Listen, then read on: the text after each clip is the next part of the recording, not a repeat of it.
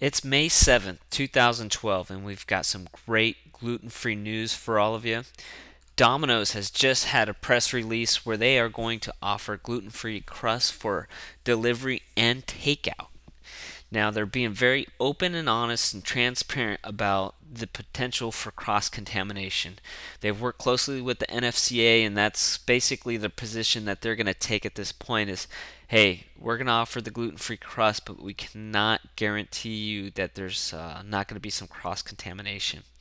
Now, if you're interested to learn more about it, what you're looking at is a screenshot of their website, and we're going to have that link at gfreak.com.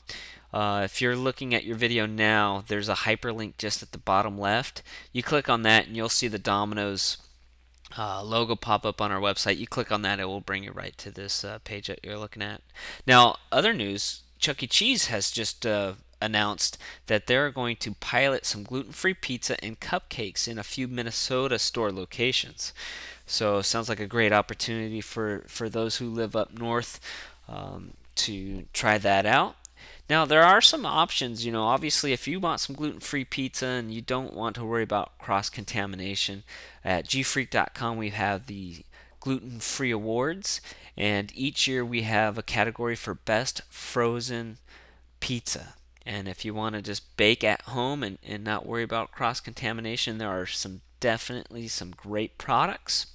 We had 5 nominations for the second annual, and the winner is Amy's Rice Crust Cheese Pizza. Our personal favorite is Against the Grain Pesto Pizza. It has got a great crust.